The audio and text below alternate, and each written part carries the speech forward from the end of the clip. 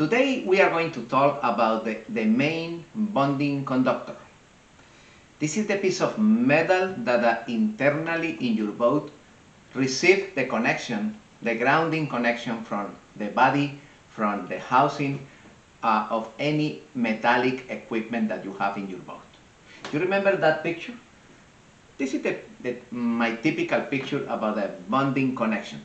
All the metallic elements, fuel tanks, motors, transmissions, any metallic through holes, they should be connected to the main bonding conductor, and the bonding conductor is connected outside with the sacrificial anodes, with the zinc, magnesium, aluminum, the sacrificial anode. This is the proper connection of the main bonding conductor. The main bonding conductor in some cases is a bus bar.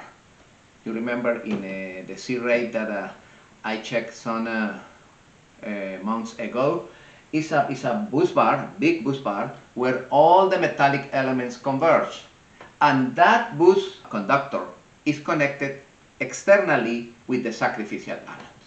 Today I visit another boat with the bonding conductor internally completely corroded, and a lot of corrosion internally in the boat. And they say, Mr. Lopez, we did a great job. We replaced the sacrificial anodes, the external sacrificial anodes, for new ones.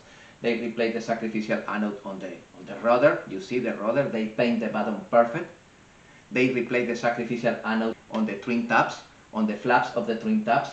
Great job, new sacrificial anodes. They are ready to replace the main sacrificial anodes on the transom. They did a great job, and they said, that's it. We don't need more. This is the solution. With that work, we don't have more corrosion internally in my boat. And I said, okay, I hope you solved your problem with those sacrificial anodes. Can I see your boat internally? And they allow to visit the boat internally. And I found that the main bonding conductor in the starboard side, this one, completely corroded. That green color is corrosion.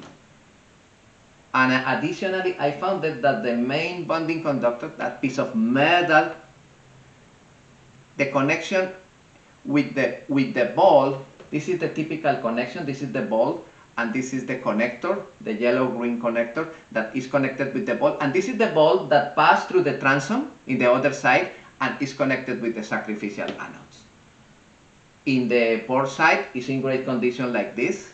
In the starboard side, we are moving the cable is broken, it's not connected with the ball, and of course the sacrificial anode outside is doing nothing, it's decorative.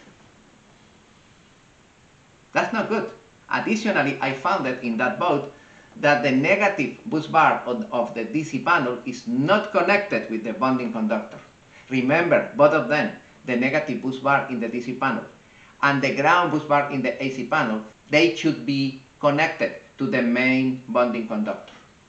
This is the only common element in between DC panel and AC panel, the bonding system. I hope this video is useful for you. It's not only replace the external sacrificial anodes. You need to verify internally if the bonding conductor is in good condition. If the bonding conductor is proper connected with that ball is in stainless steel, 316L, low level of carbon. How can I verify if that ball is marine grade? With the magnet. Should be zero magnetic. If it's a little magnetic, this is not the proper ball for bonding system. It's not marine grade. And of course, you need to calculate the external sacrificial anodes. You need to select the proper sacrificial anode for that boat. You remember my table about the sacrificial anodes, correct? According with the material of the hull, according with the type of water, and according with the propulsion system, if it's inboard or outboard, and according with the material of the hull. With those three factors, you select the sacrificial anode using that table. In my book of corrosion, marine corrosion.